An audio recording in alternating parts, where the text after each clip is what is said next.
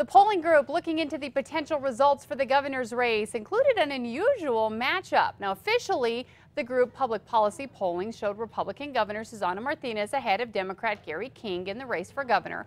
But what if her opponent was Walter White, the fictional meth kingpin from Albuquerque based Breaking Bad?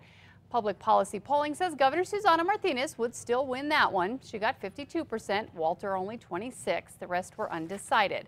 And what about that other pressing New Mexico question, red or green? The poll shows green is out way ahead. People prefer it over red, 66 to 21.